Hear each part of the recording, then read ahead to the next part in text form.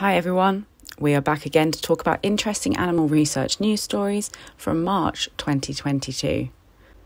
This month's biggest news story comes from the United States, where a 6-month-old baby became the first ever person to receive a combined heart and thymus transplant. Baby Easton was born with a weak heart and problems with his immune system. Last summer, the FDA granted special permission for doctors to carry out the first ever combined heart and thymus transplant.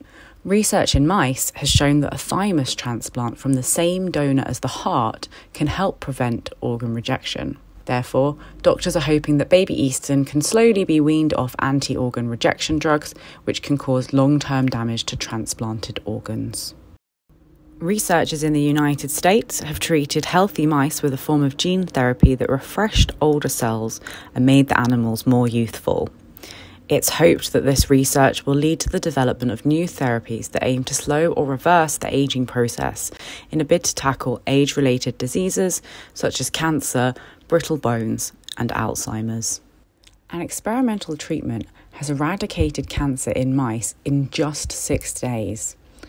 The treatment was carried out by implanting tiny beads near the site of a tumour in mice with advanced ovarian or colorectal cancer. The beads deliver a continuous dose of the protein interleukin-2, which causes immune cells to detect and fight cancer. If administered at the same dose intravenously, the protein would cause severe side effects. However, this new technology allows the protein to be delivered to a very specific part of the body without causing toxic side effects. The 2022 Brain Prize has been awarded to an international group of researchers for their pioneering work in understanding how neurons in the spinal cord and brainstem control movement and posture. Some of the research was carried out in rodents and will help improve our understanding of how movement is lost in conditions such as Parkinson's and motor neuron disease.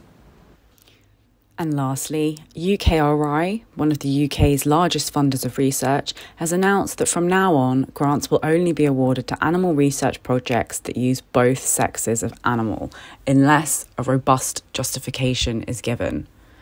In general, a lack of female representation in both animal studies and human clinical trials has led to drugs and treatments that are inadequate for women. It's also important to note that UKRI has stated that the use of appropriate statistical analysis should avoid any increase in animal numbers. That's it from us this month.